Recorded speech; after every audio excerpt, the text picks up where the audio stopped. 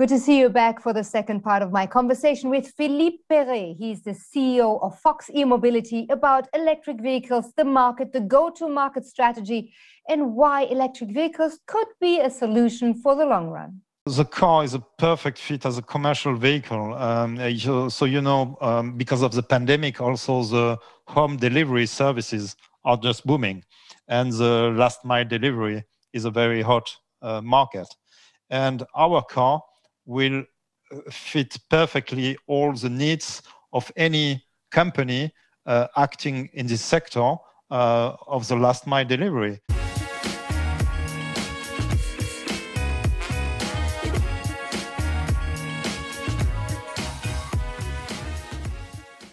When it comes to the connectivity, before going into the B2B target market, the connectivity, I get more and more the impression that we don't have cars anymore that happen to have a little bit of electronics inside. But I feel that we are driving computers with wheels. Computer with wheels, yeah. That's what Tesla brought to the market, huh? Yeah, and that's it. So basically, we have to have a plug-and-play situation in the car as well. Yeah, that's true. So, and of course, it will be on our car. So, in fact, you have a car, but you need to integrate the right software in order to be able to integrate your own device on it. And as I said, so you have Android or you have Apple, so you will be able to integrate your own device in the car and to have a fully connected car. So if not, nobody will buy your car. So that's for sure. Yeah, absolutely. No, you can't be on another planet just because you're in the car. FOMO is definitely taking over. Because you're home, you're totally connected. And when you go out and you take your car, you want to be as well connected as if you're sitting home. And that's a clear requirement of the clientele on the B2C segment. Yes, absolutely, especially if you stay in the city. Of course, you might not want to be connected if you're going out up in the hills and, you want to go trooping in nature, then you might not be. But for this particular segment, for this particular niche that Mia is really delivering and serving to, it's a different picture. Okay. B2B, I come from the business side and always think, okay, so what businesses would buy into Mia 2.0? What sort of business would I have to run to be interested to build up a fleet with you? Yeah, so the car is a perfect fit as a commercial vehicle. Because of the pandemic, also the home delivery services are just booming. And the last mile delivery is a very hot market.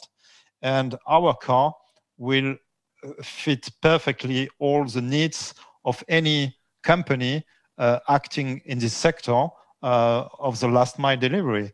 It's a small car, but has plenty of space inside.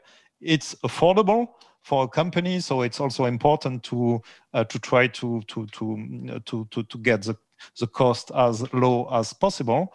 And for all these reasons, so I'm sure we are going to get a lot of clients in this B2B segment buying the car for all these reasons. So who are you targeting? Something like Uber Eats or your local pizza delivery chain? So it can be the craftsman walking inside the city who needs a lot of space behind the seat for all the tools he has to transport every day. But of course, all the delivery apps, the Deliveroo, so it's not the same name in France, but all these companies and all the big supermarkets who are now delivering the food home in the different places inside the city. And they need to have a small car which is agile in the city. And the fact to have a central seat position and with sliding doors will be very convenient for the one delivering home, because he can park in very narrow position, he can exit on the left, exit on the right, and he has plenty of space behind. So that's a perfect fit, and of course, with an affordable price. Yeah, but what about, I'm just thinking about delivery and the weight. And one of the big issues and disadvantages what the batteries have in electric vehicles, and hence also the question of range, is the heavier the car, the quicker the battery runs out, because of course it needs more energy to get ahead in the first place. So where does the 200 kilometers stops to be valid if you start really using it in the B2B segment? So, we have been reading the different surveys for the last mile delivery, and all these companies delivering home are, in an average, in a day, using between 80 and 100 kilometers every day. Of course, with 200 kilometers, we are answering the question, and the car fits to the needs of this last mile delivery.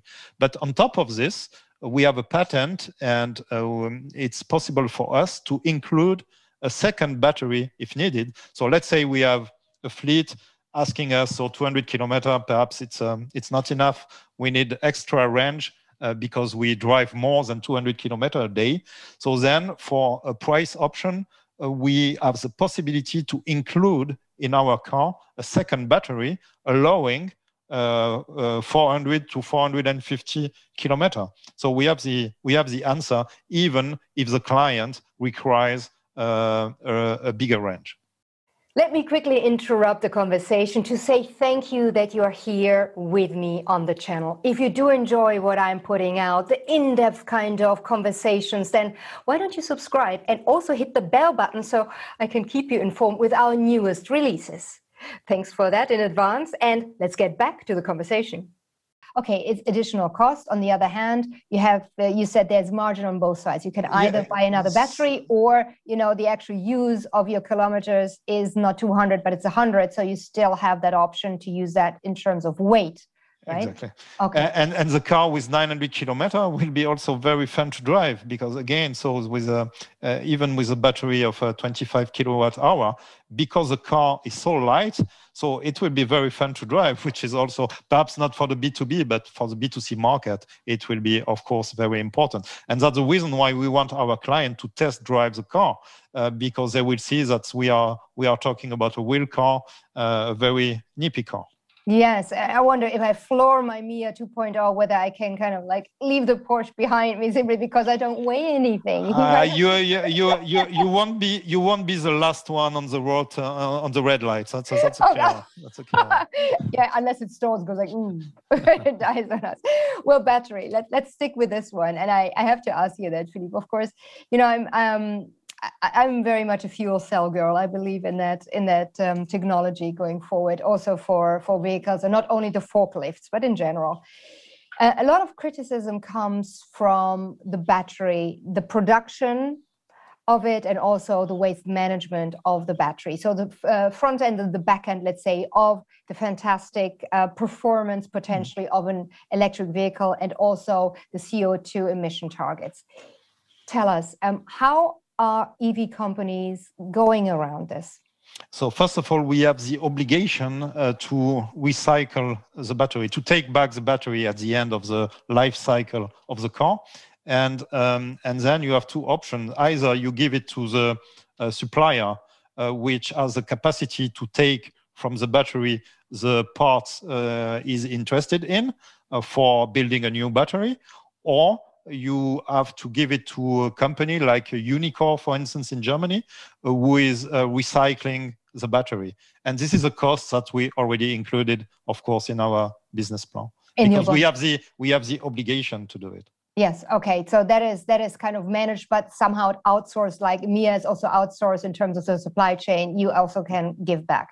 Exactly. So either the supplier is taking it back, or we have to give it, and we pay for this, to Umicore, who is recycling the battery at the end. Yeah, and we're going to look at zero CO2 emission cars, and it seems that Mia is one of those. And that brings me to the question of your revenue pillars. What are the real revenue drivers? I mean, I just read a report where Sir James Dyson, you know, the one with the Hoovers, Dyson, he invested a lot of money in electric vehicles, and he just left it. He said it's never going to be commercially viable. So he left it. What makes you so convinced that you're actually going to make money? Yes, we are going to make money. So I told you about the price. We are going to sell this car for 16,000 euro, including VAT, and only on this core pillar, which is selling cars in Europe. So cars produced in Europe, by the way. So we are also a European answer to all these big US and Chinese manufacturers who try also to enter the European market in our segment. But this pillar, usual pillar of selling cars, will be already profitable by itself, because this 150 million euros were already invested in the past, because we are going to have a very lean structure with outsourcing the production to third-party manufacturers. For all these reasons, the first pillar will be profitable. And also, sorry, I forgot that the sales organization will be mainly on internet, which is saving us a lot of cost.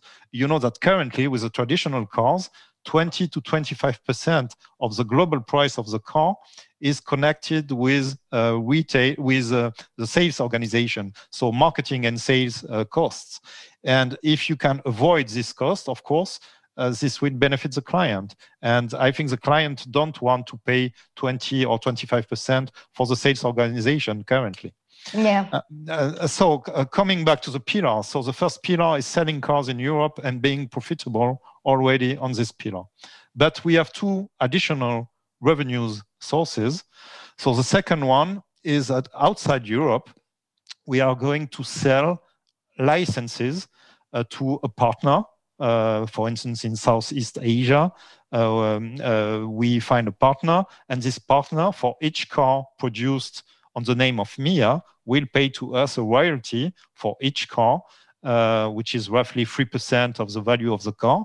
And this is additional revenue and additional margin, because in front of these royalties, you don't have any costs. And the third pillar, and that's also a window of opportunity. Currently, we are producing zero emission car, because this is an electric car, and we get CO2 credits.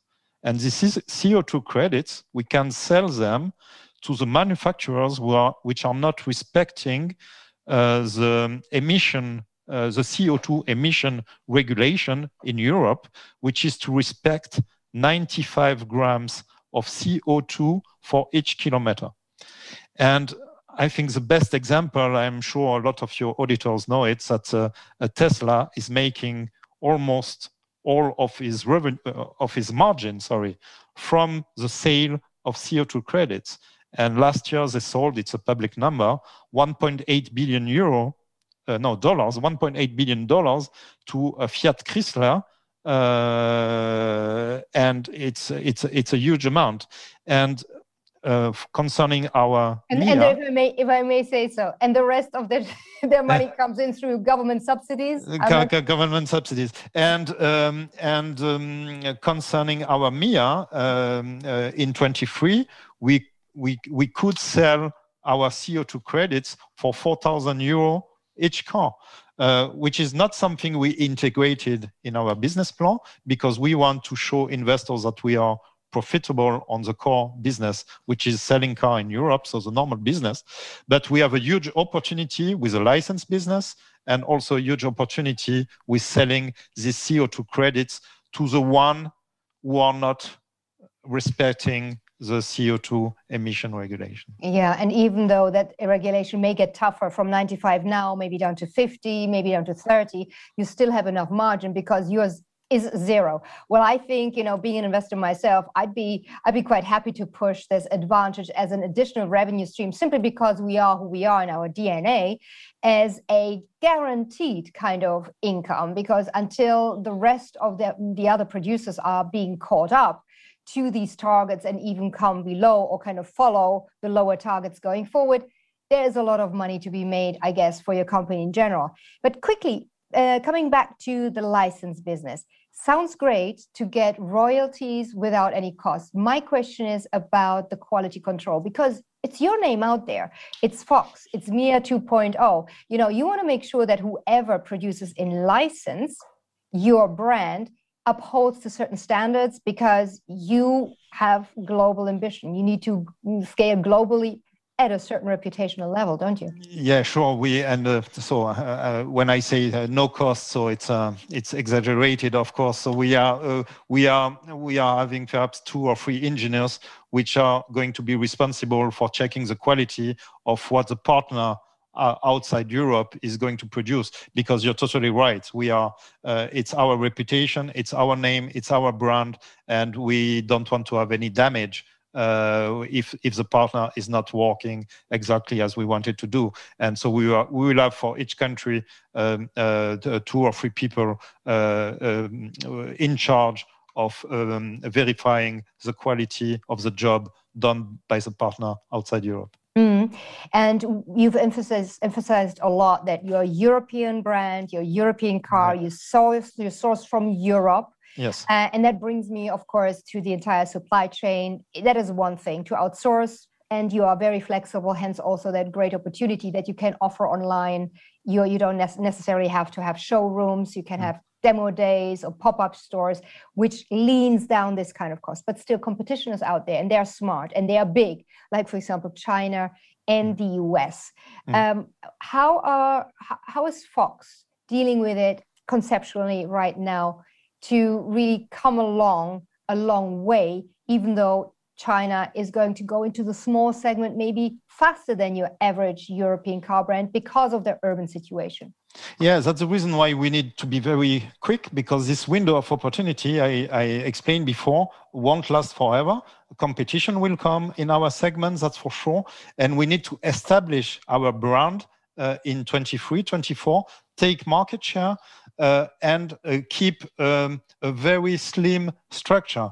And that's the reason why we are outsourcing the production. That's the reason why we don't want to carry huge overhead costs for the sales organization, in order to stay very slim, very lean, and being able to make a margin even by offering a car at 16,000 euros. So what is the low-hanging fruit if you say Europe is your first target market, or around your home turf of Germany? So the main countries in Europe will be Germany, France, Switzerland, that's for sure, but also the countries in Southern Europe, because another USP, so unique selling point of the car, is that we have a flat roof on the car, and it's possible for us to install solar cells on top of the roof. And this is not only a gadget, and because with this additional cells on the roof, you can increase your range by 15% just by letting your car on the parking when on a sunny day. Which is for you, Patricia, you're afraid to stay to stay outside and not to have the possibility to recharge. So only with the sun, so the car will be able to go or to drive to the next plug. Hopefully also during the night. That's more difficult during the night.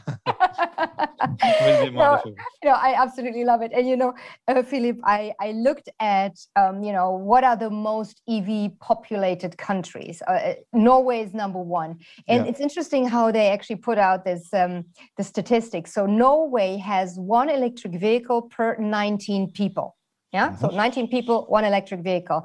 After that, followed by US, 47 people, 1 electric vehicle. Iceland, 73. So the gaps get quite bigger, and then Sweden. And the worst is actually close by. So Turkey, 55,000 people, 1 electric vehicle, followed by Greece, 19,000 people, 1 electric vehicle. Poland, 10,000, and so on. So I guess there's quite a bit of scope within your near vicinity as well. Yeah, clear answer. I think the answer to these numbers is the infrastructure, the charging infrastructure. Because in Norway, you have just a great infrastructure. We will have a great infrastructure in Germany and France. But of course, in some countries in Europe, they don't have this infrastructure. And we are coming to the main concern of people, why they don't buy an electric car, because they are afraid not to be able to recharge. And if you have the infrastructure, of course, in a country, it's much easier to sell a lot of electric cars, because people will think, okay, I don't have any problem with charging my battery. But of course, today in Greece, in Turkey, and mainly in the Southern Europe, unfortunately, the infrastructure is weaker than in Northern Europe. Yeah, so it's almost B2G, business to government, that you have to look at and get these governments to, invest in that infrastructure in order to have your business model take off in general, not just for Fox, but for all of them. Yeah, no, that's an interesting one. Okay, well, let's start to conclude our conversation, Philippe, which I enjoyed very much. I definitely learned a lot through my research and what you were saying. We talked about the challenges, we talked about the opportunities. But I would like to know, you having been involved in MIA 1.0, now just about to launch MIA 2.0, talking to investors, doing the market research, what are the key learnings you've actually taken away personally as somebody who is really looking at a disruptive product? I don't want to say technology because we've had it for a while. Product on one hand, and also as a manager, what were the main issues you learned? So first of all, talking with investors, so they say that we have the right product on the right timing. I think they're totally convinced that we are going to fill a gap in this segment where not so much competition is currently playing. They gave us the feedback that we could gather a great management team, because you don't have any success with your story, even if you have a good product on the right timing, if you don't have the good management. And so I'm not alone on this story. Even as a CEO, I have two great colleagues with more than 50 years together experience in the automobile industry of Deutsch in German, in Germany, responsible for electrifying all the fleets of Porsche or Mercedes. And so we can prove to investors that we have the capacity to build this car, to organize a facelift and to build this car. And they also feel that we have the right strategy in order to sell it, because selling through internet, organizing the pop-up stores, that's exactly what they want to hear, because if not, you cannot compete with the big ones who have this retailer or stores all around Europe. And so I think so. But on the other side, MIA is not a established mark today. Yep. And of course they are asking, so how confident are you that you are going to be able to sell 50,000 cars by 23, which is our target, or to sell 100,000 cars in 24? And the answer to this we are giving to them is that these figures represent roughly between 6 and 10% of the market share in 23 and 24. Because when we organize our business plan, we said, okay, what will be the market in this A segment, B2C and B2B in 23 and 24? And we came with numbers, so because the market is booming. And we said, okay, what is the market share we will be able, being very cautious, to take from this cake in 23, 24. And our numbers represent in 23, 6% of the market, and in 24, 10% of the market. Mm. And how much does that then depend on really the government subsidies continuing in terms of the incentives for the buyers, but also the money being put into infrastructure? And so I think this is an additional help if the government is still playing. But even, let's say we don't have any subsidies, Patricia, and the car is sold for 16,000 euro. So it's a very affordable price for a real car, sustainable, with a lot of, so I won't give all the selling points again. Of course, if the price is not 1,600 and with a subsidy and only 10,000 or 8,000, it will be even easier to sell to the clients. But even with 16,000, I'm sure the car won't be sold for 16,000 in one shot, and the banks will offer leasing capacities. We make some calculation, and it will be able to propose a car for 60 to 70 euro a month on a leasing package. So it's perhaps something comparable to an iPhone, and of course, with this pricing, we will get a lot more of customers. Because again, today, what are people saying? They are saying, I'm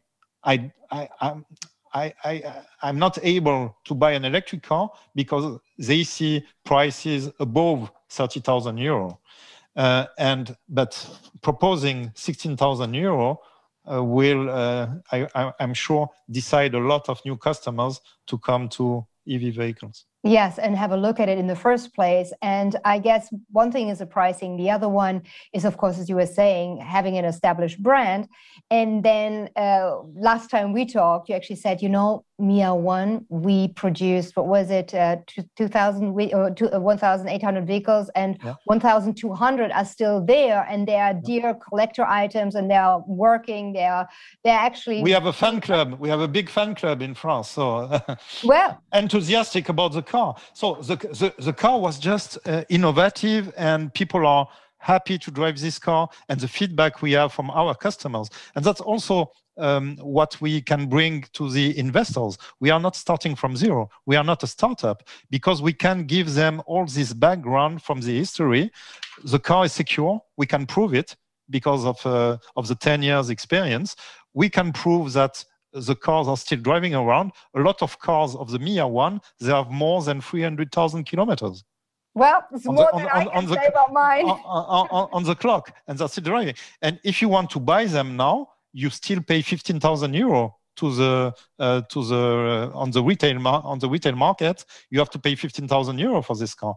Well, there you go. Even a long-term market value, never mind being 10 years old. Yeah. Philippe, fantastic. Thank you so much for this conversation. Really insightful in the entire kind of EV market, its trajectory, the do's, the don'ts, the challenges, but really it seems it is buoyant. There's a lot of money going in, be it from the government, the producers, also those people that are actually the consumers believing in its cool to be environmentally friendly, not just to be cool for the sake of whatever you sacrifice on the other side. So thank you so much for our conversation today, Philippe. Thank you so much. And thank you, dear Mincemeat TV community, for having joined us yet again for a fantastic conversation, this time with Philippe Perret. He is the CEO of Fox Mobility. I see you soon, and stay curious. Bye.